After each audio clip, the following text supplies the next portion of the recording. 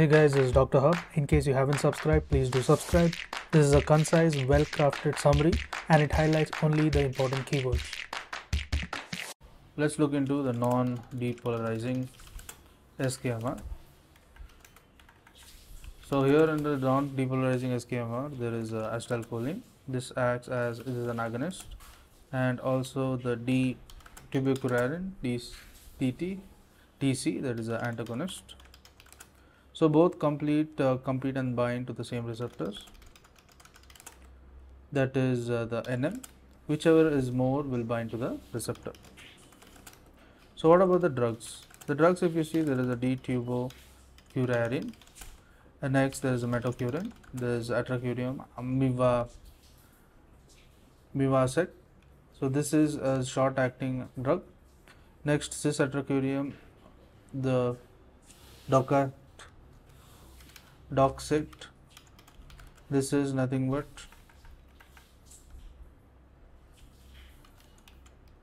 Doxect.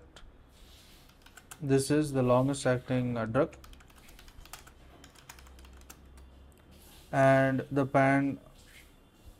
pancurcosis, that is, it causes tachycardia. The pipercurium, the rapacurcosis, that is, causes bronchoconstriction. Then the rocuronium, it is used for the intubate verocuronium, then atracuronium, and the cisacuronium. So all this undergoes special type of elimination called the Hofmann's elimination. Hence it is safe to be used in case of the hepatic and also the renal diseases. Next is you have the tubocurarine. The tubocurarine, next is the metocurine, the tubocurarine, metocurine, the atracurium, the mivacuronium. So all this, it causes a histamine release. The D-tubocurarine causes the ganglionic blockade, and it is no longer used. Next, moving on to the atracurium. The atracurium, after the metabolization, it gives rise to the metabolite, that is a laudacine, which is responsible for the seizures. Next, looking at mivacuronium. The